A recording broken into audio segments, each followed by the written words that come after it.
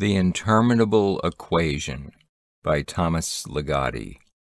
Read by Jeff Clark. After tabulating our number of days on this earth, we would still have to multiply this sum several times in order to take into account our dreams, those days inside our days.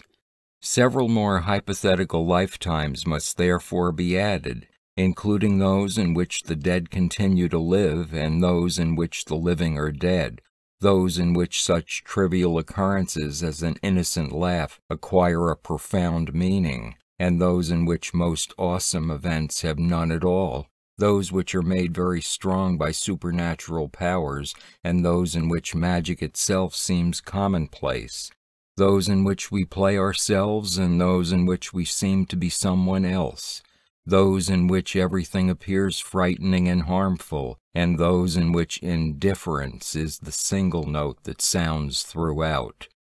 These contradictions make our dreams seem negligible, and this is what enables them to be ignored in the tabulation of our days.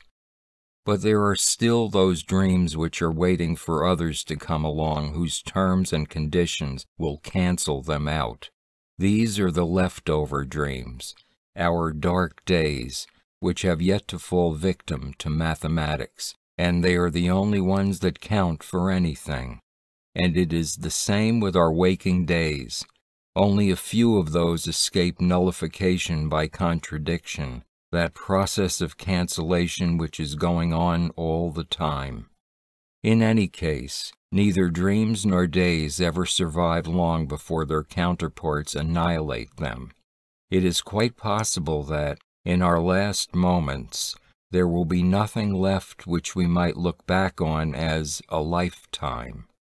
But will this nothingness itself endure, or will it too be cancelled out by some inviolable and unsuspected form of being, terminating at last in a kind of double oblivion?